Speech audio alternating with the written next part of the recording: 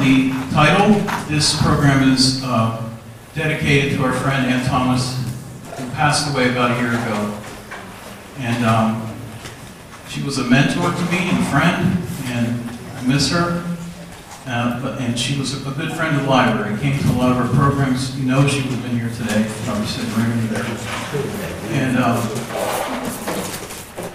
she's helped us out a lot. She let us record and share her stories on the library's website. And I am going to give you now to her son, who made the trip to be here today, Scott Thomas.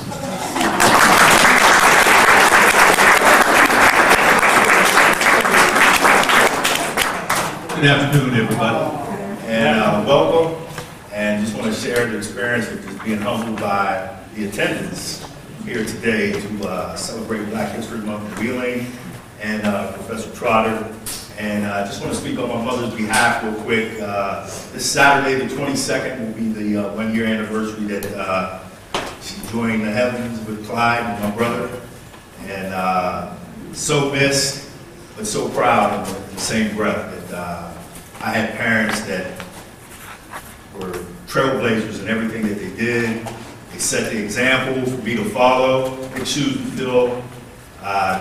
Gone out there in the world and tried to do my best, but you know, still not Ann and Clyde.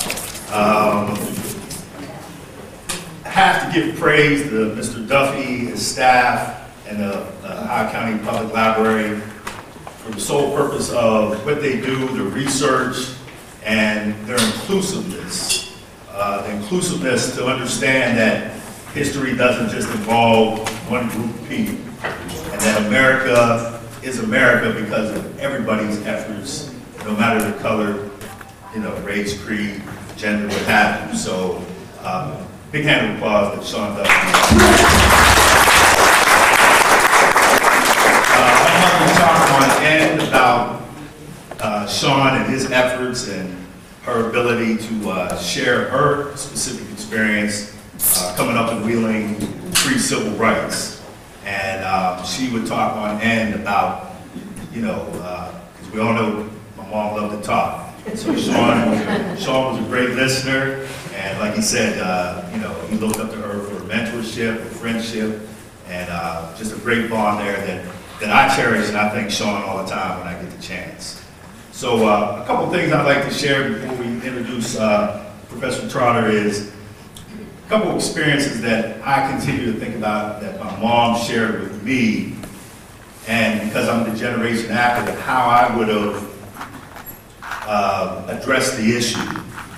So my mom went to Lincoln School, which was segregated, all the way up until her last year in high school in 1956. The state of West Virginia desegregated high schools, and her senior year was at Wheeling High. So she was in that class of 1956 to graduate from Wheeling High as an integrated class.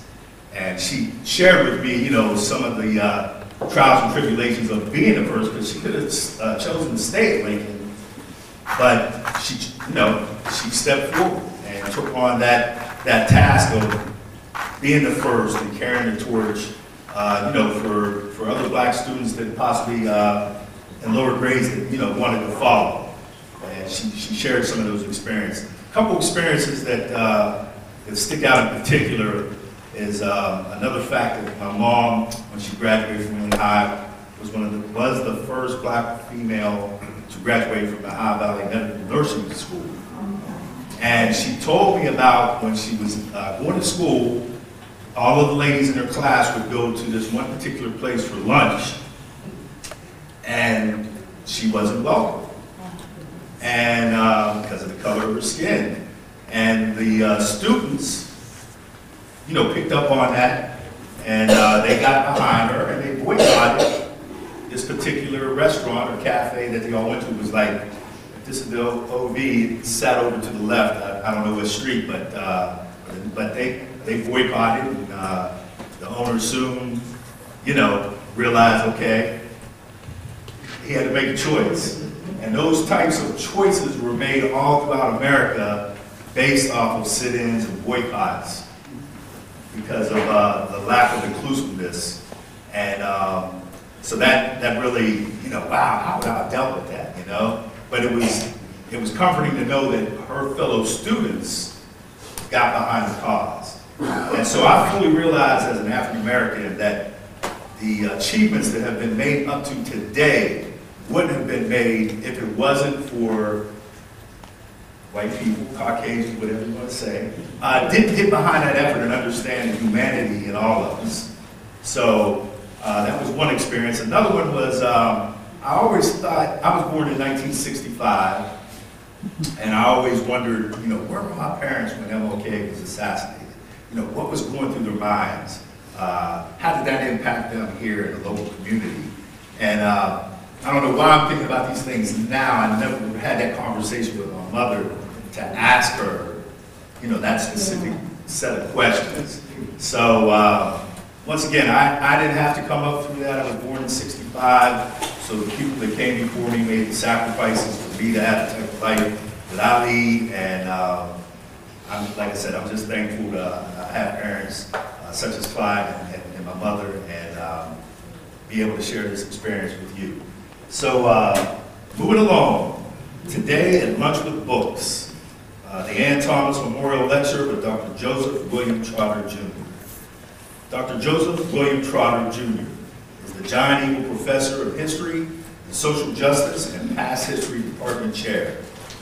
Recently inducted to the American Academy of Arts and Sciences, he is also the director and founder of Carnegie Mellon Center for African American Urban Studies and the Economy, and that all falls under the acronym CAUSE, C-A-U-S-E. A pioneer in the development of U.S. urban, labor, and working class history, his scholarship includes a wide range of scholarly books, essays, and articles in professional journals and edited collections.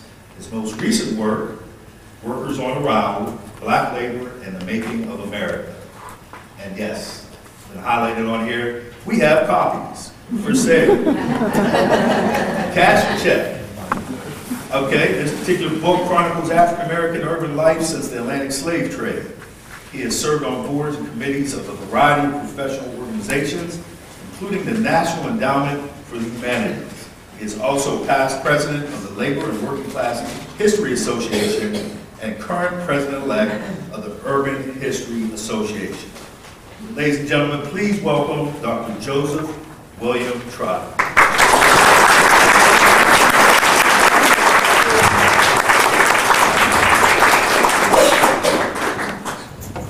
This is an exciting moment, and I want to thank Scott for that introduction and for sharing stories, about his mother's experiences.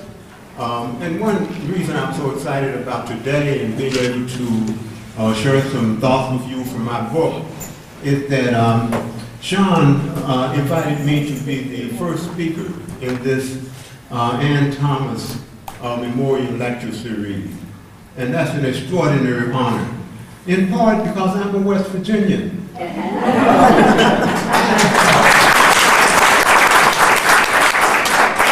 I owe a great deal to this state. I grew up in McDowell County until I was 16 years old, and then my mother, who had become a widow by that time, had to move the family out, and we moved to a small town in Ohio. But West Virginia is very deeply rooted in my system, and it accounts for the kind of work that I do.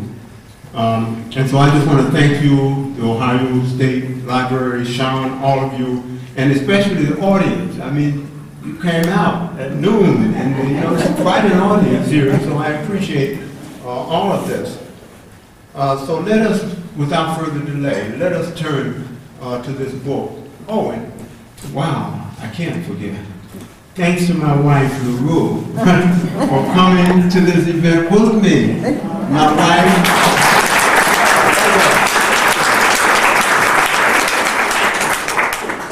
the love of my life, 47 years, and then we'll work it on 50.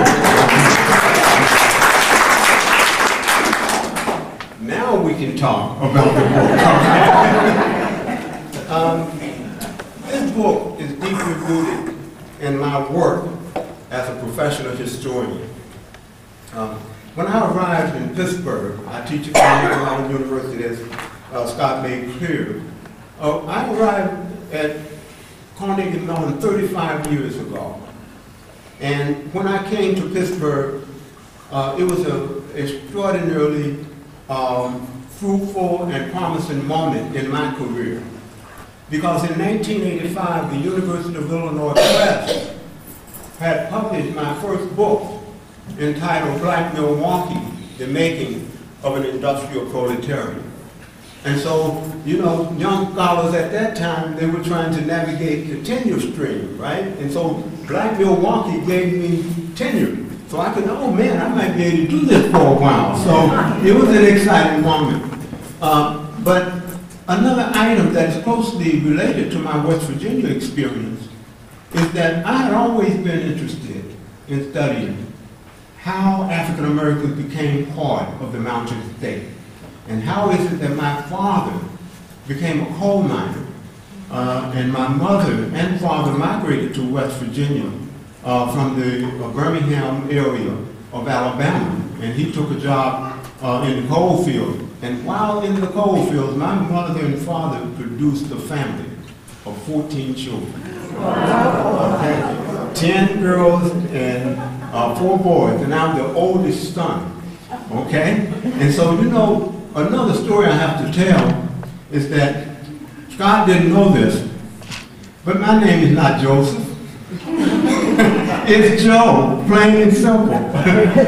But in any case, West Virginia sort of stimulated me to write my second book, which was published in 1990, and it's called Coal, Class, and Color, African Americans in Southern West Virginia between 1915 and 1932. So, you know, coming to Pittsburgh, teaching at Carnegie Mellon, getting 2 books published, very exciting. But what was not so exciting is that the experiences of African American workers and white workers as well, this was not an exciting time for them. The steel industry and other manufacturing plants collapsed, and there was unemployment and suffering all around. And so as a historian, excited as I was about my research, I had to think about how is it that my research plays some role in trying to help people think about ways to really address contemporary issues. History is not worth very much if it doesn't help us deal with our current moment. And so I resolved that the sort of history that I conducted, by the way, I was convinced that poor and working class people would find a way out, that they had the capacity, the resolve to survive and to move beyond the deteriorating manufacturing economy. And so my generation of historians, people that I worked with, people whose work intersected with mine, we were convinced that poor and working class people would find a way out. And we were convinced that our research had to reinforce that process. And so one reason that I wrote Workers on Arrival is to really produce a story that tries to address the long history of poor and working class black people in America. But Workers on Arrival was also stimulated by another dimension of life. Some of you know, many of you know, that last year was 2018. That was the 400th anniversary of the first African people to land in America. And as I look forward, writing this book, you know, leading up to 2019, I said, you know, I'm double motivated. Because here is an African American man writing this history of African American people over a 400-year period when my relatives and ancestors were enslaved just within the confines of Virginia, Alabama, and other places. So symbolically, it was important in my mind to produce this book at this time to celebrate the 400th anniversary of the residence of black people in North America. Okay? But then there were some contemporary issues. There were some more problematic issues that drove the writing of this book. And I want to say a few words about the writing of the book before I turn to share with you some of what I found and some of what I argued. In 2016, the presidential election that brought the current president to office, Donald Trump, and the way in which that election signals certain kinds of changes in America that had profound implications for American democracy, for race, for African American history. And some of you remember after that election in 2016 that newspapers, magazines, television, the media exploded in conversation about the meaning of the working class in American politics. And a lot of this discussion, almost all of it, tended to focus on what was called the white working class. People were really interested in knowing if we talk about politics and conservatism in American life, is that politics driven fundamentally by working class poor and working class white people? And so the airwaves was filled with these discussions about how poor and working class white people regarded American politics and regarded their future in America.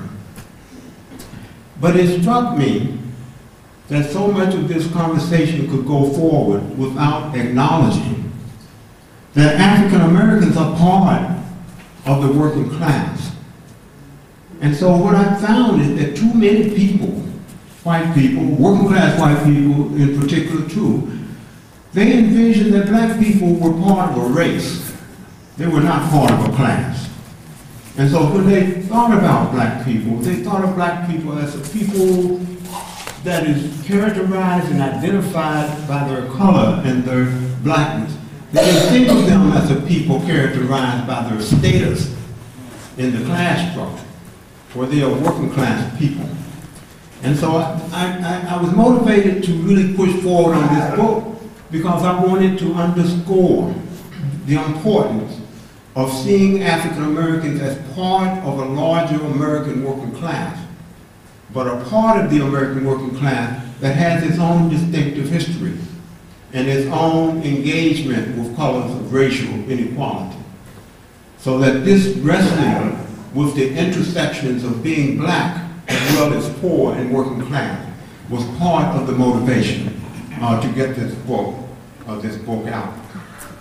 And also it wanted to challenge certain kinds of ways that working class white people had this perception, and I think continue to too often have this perception, that even when they recognize that black people are workers, they perceive black people as having a poor work ethic. Black people are perceived as being so much more consumers than they are producers for the society and the economy. And that in some ways they are more liabilities to American democracy than they are assets. Okay? And that they are in some ways takers. They take things, but they don't give. All of those stereotypes bothered me. And I believe that in writing this book, I would have to underscore something about the way black people contributed to the building of America, its cities, and the nation from the beginning. And so part of what I want to talk about today is what Workers on Arrival offers in terms of understanding the lives of African American people. So let us start.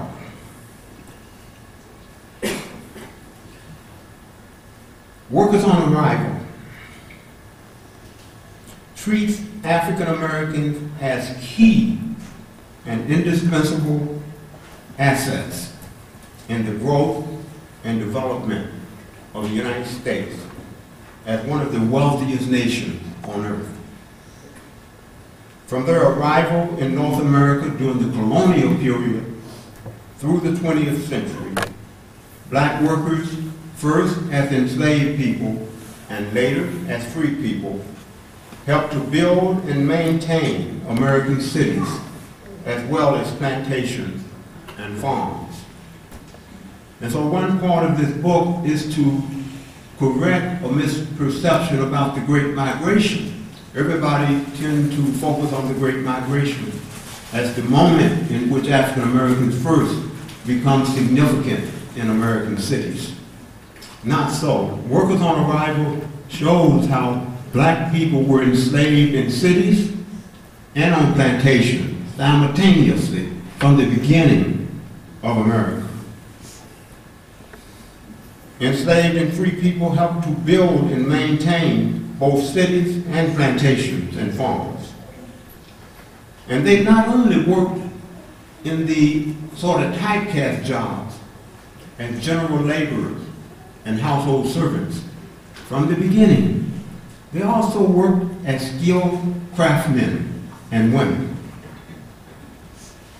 Enslaved and free people of color worked in a broad range of skilled crafts. They worked as carpenters, brick masons, blacksmiths, tailors, and seamstresses, just to name a few.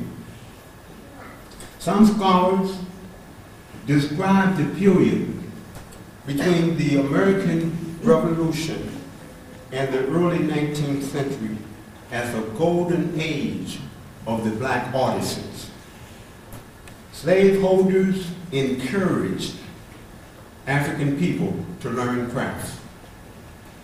Newspapers, the leading newspapers in the country, in Boston, Philadelphia, and elsewhere, they regularly advertised for the purchase of enslaved craftsmen and skilled needlewomen.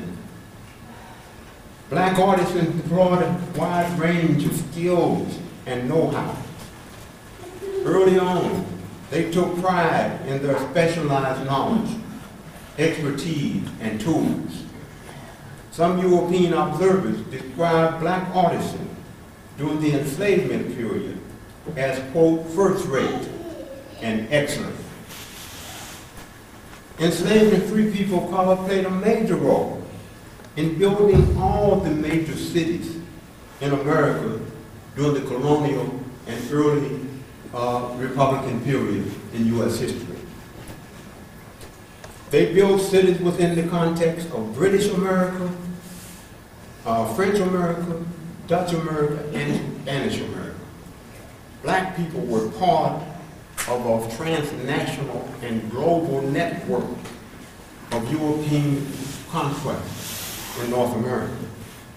And they helped to build, their labor helped to build New York City, Philadelphia, and Boston. They also helped to build, of course, Charleston, New Orleans, and Savannah. And so this notion of African American people as enslaved people working, enriching the country is a northern and southern story. It's a national story. But their contribution to the development of America was not limited to the period before the Civil War. Their contribution to the development of America was part of the industrial period following the Civil War, all the way into the 20th century. Black labor helped to fuel the rise of what I call the United States as a predominantly urban industrial nation during the late 19th and early 20th century. In 1865, at the end of the Civil War, the emancipation of some 4 million people of African descent set in motion the massive Great Migration of black people from farm to city in America. By the late 20th century, the Great Migration had transformed African Americans into the most urbanized sector of the nation's population And it's an amazing thing because they started off being the most rural, with some people living in cities from the beginning as the most rural of Americans, and now the most urban of Americans. By the end of World War II, nearly 75% of all African Americans worked in the nation's railroad, shipbuilding, meat packing, steel, rubber, and automobile industries. They were what I call an urban industrial proletariat, or working class. In other words, one of the takeaways from this book, what I want people to take away, is a better understanding of how African American labor played a critical role in the development of both pre-industrial America before the Civil War and industrial America during the late 19th and 20th centuries. Okay? So that's one of the big takeaways. Black contribution to the economy. African Americans' enhancement of the wealth and well-being of the nation. But that is not all.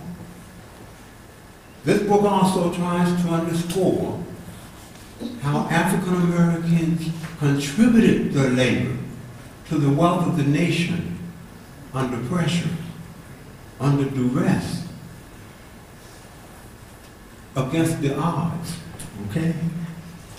And what I mean here is that during the early 19th century, that so-called golden age of the black artisan nearly disappeared.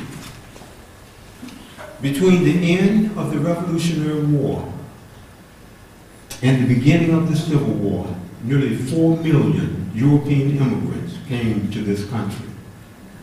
They were predominantly people from Ireland and Germany. And when they settled in these cities where black people had already taken up residence, they put tremendous pressure on the jobs in the artisan field. And so across the early republic, by the 1820s and 30s, German and Irish immigrants pushed the black artisan more and more to the wall. By the onset of the Civil War, the black artisan had dwindled down to a fraction of his former self. And so that so-called golden age of the black artisan, that even though they were enslaved, slave owners were providing them with training, and apprentices were free white workers. But some of these enslaved artisans had brought skills from Africa, and they were able to parlay those skills into the building of America as well. So the way black artisans gained a foothold in that early period was a combination of their African background and their training in America. But as free people of color lost the artisan jobs, by the 1830s and 40s, and certainly by the 1850s, this was a moment in African American history, across cities north and south. Black people were worried that they were becoming a race of servants. They increasingly took jobs at the very bottom of the ladder. They couldn't hold on to their artisan jobs, and they were pushed down in the social structure. And here's what some of them said. A black woman by the name of Maria Stewart, she complained, quote, "How long shall the fair daughters of Africa be compelled to bury their talents and their minds beneath a load of heavy iron pots and kettles?" End quote. Martin Delaney, a migrant from Virginia to Pittsburgh, he also complained. quote, our fathers are their coachmen, our brothers are their cookmen, and ourselves are their waiting men, end of quote. And so this idea that black people were becoming a race of servant worried them and caused a lot of outpouring of sentiment. Martin Delaney made it clear. He said the occupation of servant is not necessarily degrading, but a whole race of servants are a degradation to that people. And so you see, black people were wrestling with this idea that work is honorable at whatever level you deal with it. But if you only work in the lower rungs of the ladder because of the color line and lack of opportunity to move up, that's a problem. And African American people had to find a way to deal with that problem. And so, what did they do? What did they do? I'm going to talk about that a little bit. But before they moved to organize, there's another piece of the story. They were not only pushed out of the most lucrative occupations, they also faced tremendous day-to-day hostility and intimidation. In 1916, for example, an organization called the American Colonization Society emerged. And the sole purpose of that organization was to transport free people of color from U.S. soil back to Africa, and to transform and solidify the United States as a slave-holding republic. And it wanted to rid these free people of color. But at the same time, grassroots attacks on African American communities escalated. In Cincinnati, Philadelphia, and Providence, Rhode Island, mobs converged on black communities, destroying churches, businesses, and homes, and driving many black people out of the city. In some cases, early 19th century mobs, they plundered the property and sold the household goods of African Americans, and then they torched the place. But such violence was not limited to the 19th century, I want to say. If we fast forward to the 20th century, the white supremacist Ku Klux Klan formed right after the Civil War as a rural phenomenon. The Klan reinvented itself as an urban movement. And so during the Great Migration, the Klan followed black people into the industrial cities of the urban north, south, and west. In August 1921, for example, an estimated 10,000 Klansmen attended initiation ceremonies on Chicago's north side. The Imperial Wizard traveled from Atlanta, the Klan's headquarters, to reside over that event. In Detroit, the Detroit Klan was founded in 1921. It enrolled 22,000 members over the next 2 years. In May 1921, the Klan established several chapters inside of Philadelphia, the city of brotherly love. And the Klan in Philadelphia took names like the Liberty Bell Klan #1, the Old Glory Klan #5, and the William Penn Klan.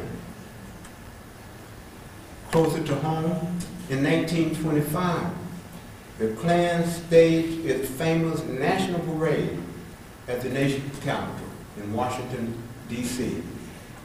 And when I say closer to home, the Pittsburgh Klan sent the largest single delegation to that event. In the meantime, violence broke out in East St. Louis, Tulsa, Chicago, and other major cities. And in these 20th century riots, police openly supported mob attacks on the black community. In the Chicago riot of 1919, some 1,000 black people lost their home and reported homeless.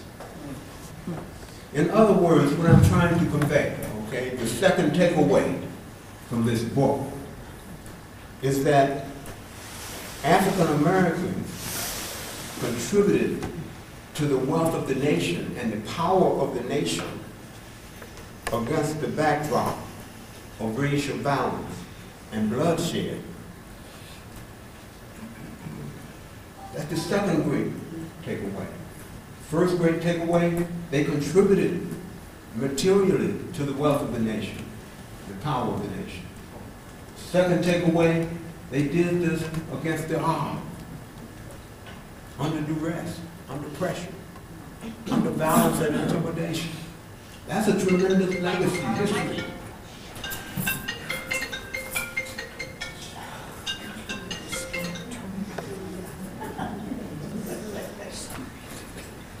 I needed a breather anyway. And some of you probably need a breather anyway. Okay. But, and so those are the two big takeaways. But there's a third takeaway. I hope that when you read the book, you'll take a third item away from the book. And that is, even as black people help to build predominantly white cities, they also, at the same time, built their own black metropolis. And so what we begin to see is that African Americans, before the Civil War, they launched their own independent institution building activities. What I call, they launched the movement to build the black city within the context of the white city. They developed an energetic church building movement across the country. Black people rolled up their sleeves and built churches. They also established fraternal organizations like the Masons, the Elks, the Knights of Pythias, the Odd Fellows, all kinds of mutual aid, mutual benefit societies. And they also got to work and built their own businesses that served a predominantly white clientele in many cases, but also increasingly they built businesses to serve their own people in the context of an environment where black people found the doors closed as they tried to secure different services. Okay. But what I want to underscore, and what the book tries to underscore, something that gets lost in a lot of African American history. African American history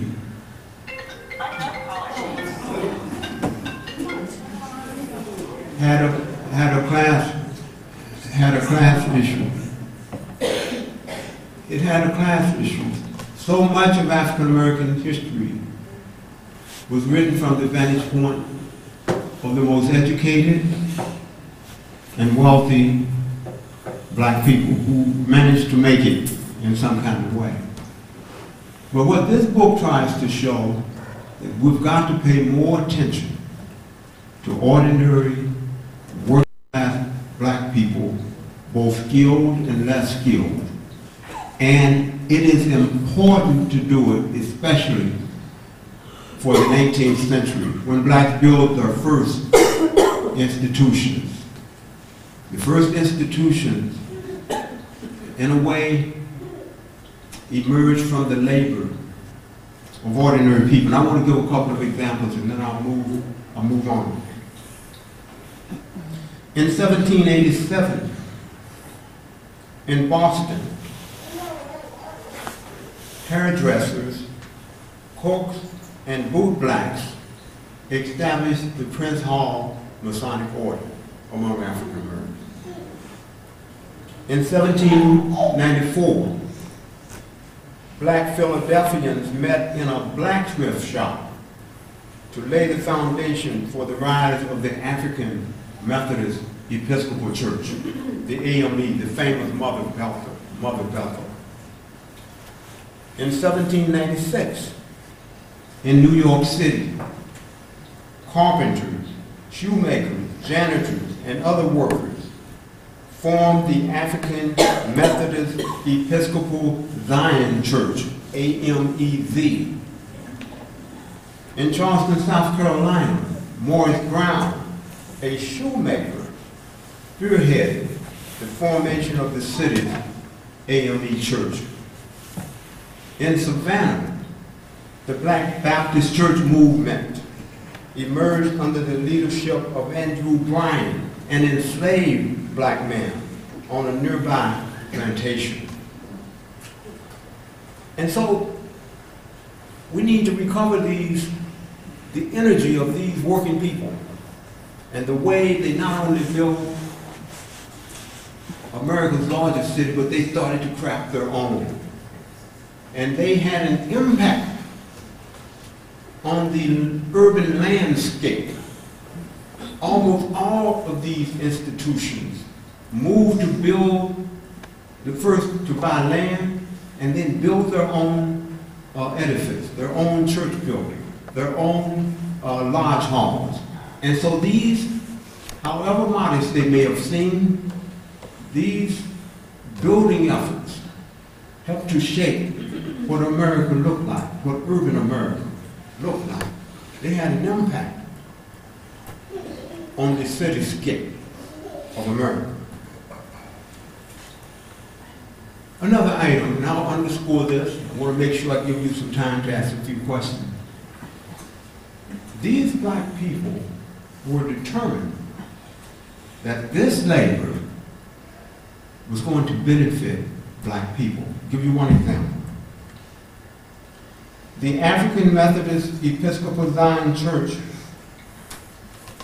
gained articles of incorporation for its body in 1801. And inside of those New York State certified articles of incorporation, this is what black people insisted on. And they said, and I quote, that only Africans or their descendants qualified for membership and election to the Board of Trustees. The congregation also decreed in the Articles of Incorporation that, quote, church property belonged to our African brethren and the descendants of the African race, end of quote. They were determined that the fruits of their labor would accrue to black people now and in perpetuity. Strong nationalist position in the early 19th century. And so moving forward, one of the things this book underscores is that black people have always had a kind of flexibility about where and how they're going to survive as a people. And so they tried to gain independence as a people on the one hand, and at the same time they were pushing to break down barriers to the larger society on the other. Okay, I'm going to sort of wrap up, but I want to say a word. About the African entrepreneurial spirit and the push to build businesses alongside churches, fraternal orders, social clubs, and so on. African-American businesses, one of them was the barber business that emerged during the early 19th century as a major occupation for black people. And one reason the barber business emerged so prominent among blacks is that after the American Revolutionary War, white barbers said, we are not going to do this anymore.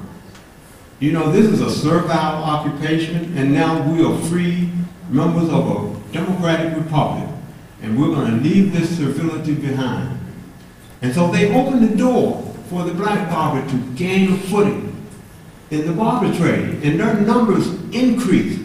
And because many of them served white clients, they became pretty wealthy, some of them, including in the city of Pittsburgh, not far from here.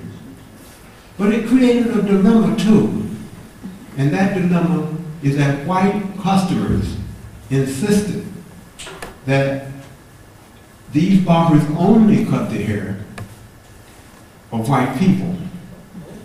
And so, in northern cities particularly, and in parts of the South as well, African Americans started to gain freedom. And so you know by the 1830s or 40s, most black people in northern cities, Philadelphia, New York, Boston, they were free people. And they were beginning to protest against the color line, against free people of color in institutions across the urban north. And they said, wait, there's something wrong with this picture. The black barber won't cut our hair either. And so to share with the audience an illustration of how this looked and how it sounded, please bear with me. And I'm going to close it down so we have at least 10 minutes for it. This is in New York City. In 1838, a black newspaper carried this story about a black man who experienced something in Orange County, New York, when he entered a black barbershop in Newburgh. This is what he said. I'm going to read this to you. I went out to get my hair cut and my beard shaved off. And for the purpose, I called at the shop of a colored barber. And sir, he would not touch my face with the handle of his razor, nor my head with the back of his shears. When I entered the shop, he had finished shaving a white man. I asked him, as politely as I could, if I could get my beard shaved off. He turned his eye with a slavish and fearful look toward the white man in the shop, and he groaned out loudly, "No, sir, we don't shave colored people here." End of quote. Okay, this man was livid. No, he was angry. Here he is trying to break down the barrier among, white people, and now he's got to fight black people. And so the civil rights movement has to move inside the community and desegregate black institutions, just like it desegregated white institutions. But then this barber, not this barber, but this man, he went to a famous abolitionist black newspaper, the Colored American. He thought he was going to get great sympathy, and that the editor of the paper was going to say, injustice, you got to do something about this. The editor said, wait a minute, not so fast. These black barbers are making pretty good money serving only white people, but they are also contributing greatly to the building of the black church and to the large halls in our city. They are playing an important role in the city building process among black people. And so we should give them a little leeway so that they are not under pressure from blacks to end their business with white customers. And I'm going to say this, and then I'll just conclude very quickly with a few comments. But believe it or not, during the civil rights movement in Davidson, North Carolina, there was a holdover. There was a black barber in the city during the time of Martin Luther King's marches and eventually his death. A holdout. He refused to serve black people in his shop. And it took black and white students at the nearby college organizing a picket line around his establishment before he desegregated. Okay, so let me just summarize. What am I trying to ask you to take away from this book? Number one, black people were contributors, producers, not just consumers. Okay, number two, they carried out these tremendous services for the country under a lot of pressure. And number three, at the same time that they were doing this, they found time to build their own city, their own black metropolis. Thank you.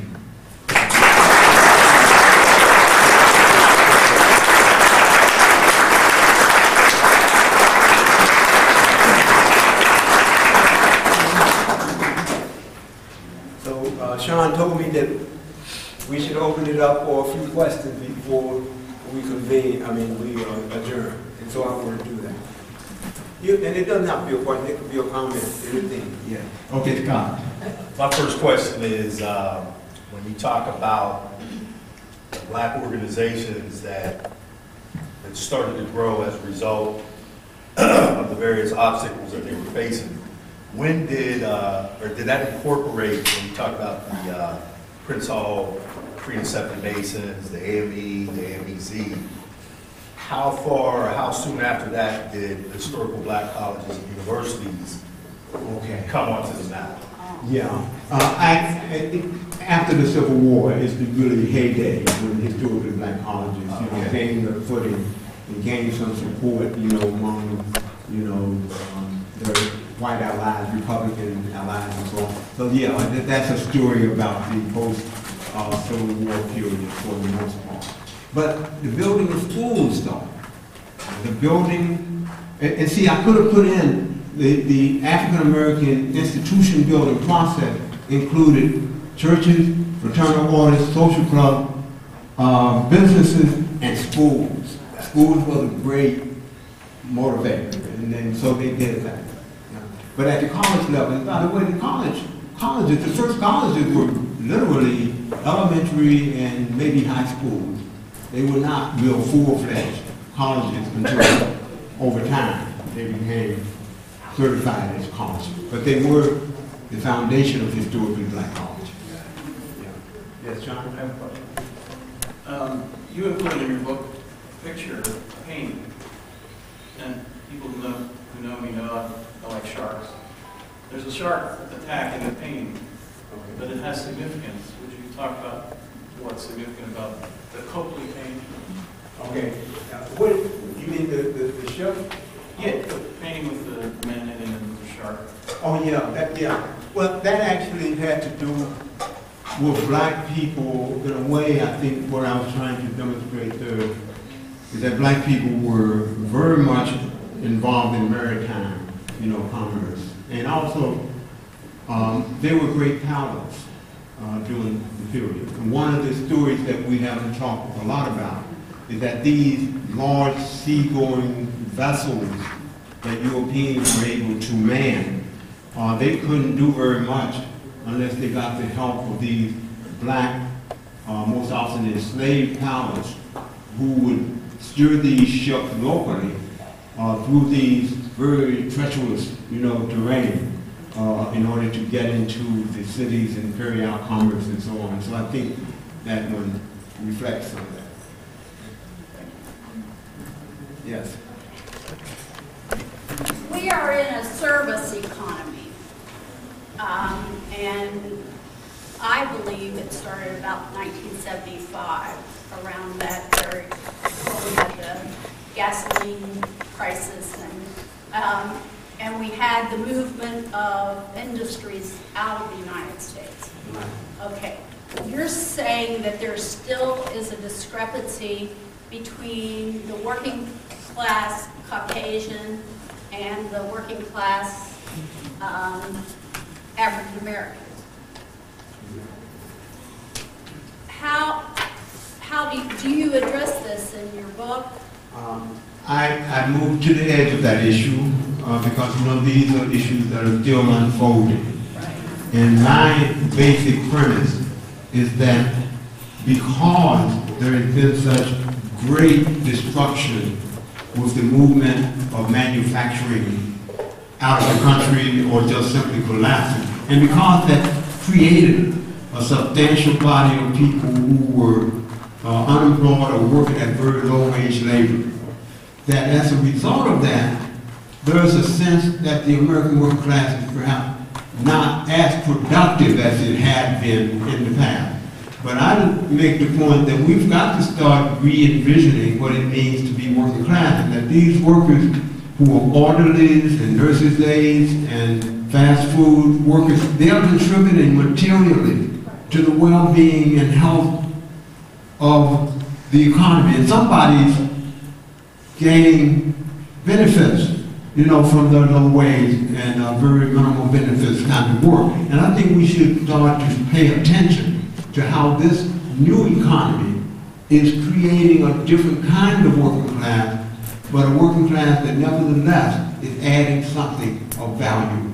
That's the way I'm thinking about it. But it's a new era, what I call the digital age, and many of you call it digital age, post-industrial, but that there is this system emerging. One of the things for African Americans, though, is that we know the old workforce dissipated, and there was a reorientation into not just the bottom rungs of the service ladder, but into the more skilled and educated levels. And that African Americans, we know from some of the evidence, were not equally reoriented at the upper ends of the service economy. They were reoriented into the lower ends. With those, yeah. So your point is well taken, and I wish that I had more to say about that, but this is what sociologists, economists, political science, they're working hard on that. May I have a follow-up question? When you talk about skilled workers, we also have some professional skilled workers in the nursing, the education, and so how are they doing? How are African Americans doing? I know that I have worked with African American teachers, even though West Virginia's population is, you know, small. Yeah, I think that's a good point. And of course, nurses trained, you know, certified professional nurses, we're often now seen as not being remunerated properly, you know, for the work that they do. But when looking at the African American component, I'm just talking about the way in which blacks are disproportionately orderlies in the hospital services sector. And so there's inequality within the lower ranks and inequality among people who may be suffering at another level. But yeah, so I agree, more needs to be done for trained social workers, trained teachers, trained nurses, to help them solidify themselves. But then at the other end of the ladder, we just have so much more work to do. And education is one part of it, trying to open that door and create opportunities. And then the prison system is another part for African Americans, so we can't ignore, you know, that there is a complicated intertwining of all these issues. Well, thanks for that question. Yes. I'd just like to add that in 1976, I worked for Wheeling Pittsburgh Steel at 37 years. They passed a consent decree, and I became a machinist. And that's the only way that I spent my time, 35 years of being a machinist. But if it hadn't been for that consent decree, I would have never became one. Okay, yeah. Thank you. All right, I'm going to give people a chance to get a book, so we'll thank Carthage.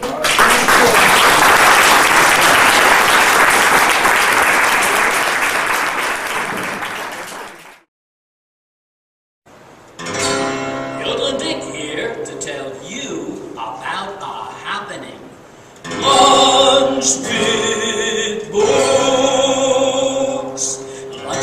cooks as cooks and cooks and hacks and cracks and yarns and sings, rocks and sags and war and war, much more. Lunch with Books at the Ohio County Public Library in Wheeling, West Virginia. It'll make you feel like yoga. Hey,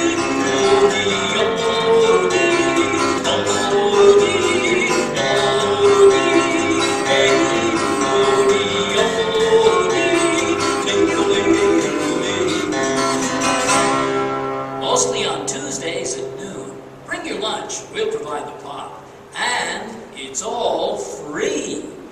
Lunch with Books. Knowledge is served.